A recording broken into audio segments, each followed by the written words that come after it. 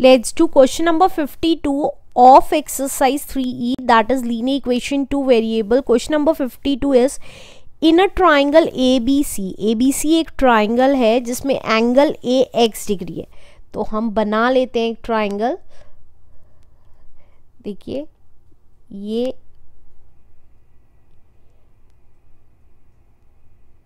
एक ट्राइंगल बन गया,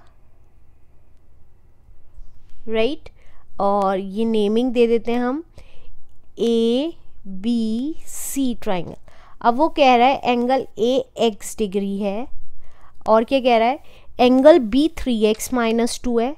एंगल B है हमारा 3x माइनस 2 डिग्री का और एंगल C है y degree.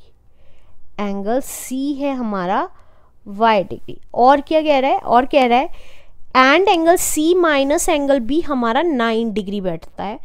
Find the 3 angles. और हमें तीनों एंगल्स निकालने. एंगल C एक और इक्वेशन बोल रहा है angle C minus angle B हमारा 9 डिग्री बैठता है. अब एंगल C की वैल्यू कितनी थी y और एंगल B कितना था 3x minus 2 equals to 9 degree, right. तो ये कितना आ गया ओपन करके bracket 3x minus minus plus 2 equals to 9.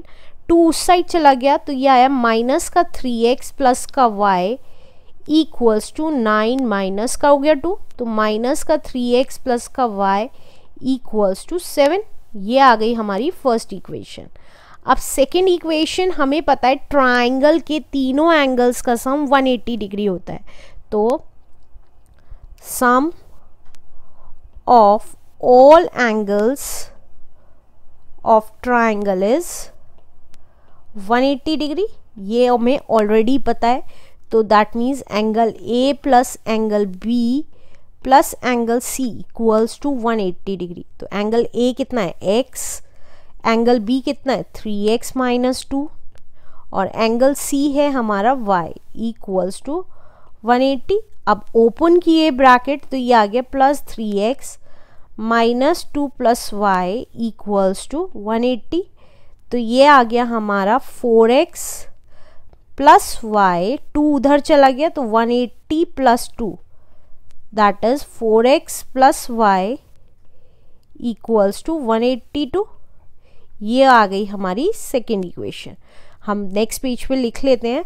Minus 3x plus y थी हमारी 7 और next 4x plus y, 4x plus y equals to 182. ये थी हमारी फर्स्ट इक्वेशन और ये थी हमारी सेकेंड इक्वेशन. अब हम नीचे के साइन चेंज कर लेंगे क्योंकि y के अगर हम देखें तो दोनों के साइन सेम है, राइट.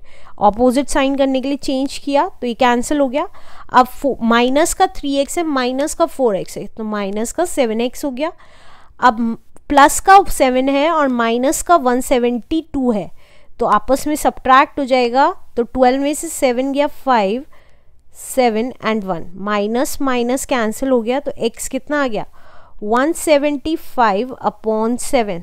तो 7 2 ज़ा 14, 35, 7 5 ज़ा 35. x की वैल्यू आ गई. Now putting x equals to 25 in equation 1. In equation 1 में तो माइनस का 3 इंटू एक्स, एक्स है 25 प्लस y इक्वल्स टू 7. तो यह आया minus 75 plus y equals to 7. तो y कितना आ गया 7 में प्लस हो गया 75 तो y आ गया हमारा 82, राइट. अब हमें तीनों एंगल्स निकालने थे. तो एंगल A था हमारा x डिग्री जो कि है हमारा 25, राइट. एंगल A पता चल गया 25 डिग्री. एंगल B था हमारा 3x माइनस 2, राइट. एक बार चेक कर लेते हैं यही था, यस. तो हमने 3 इंटू एक्स की वैल्यू रखी 25 माइनस 2 तो ये आया 75 माइनस 2 और we can say that 73 degree आ गया एंगल B. और एंगल C हमारा था y डिग्री तो y की वैल्यू थी हमारी 82 डिग्री इज द आंसर.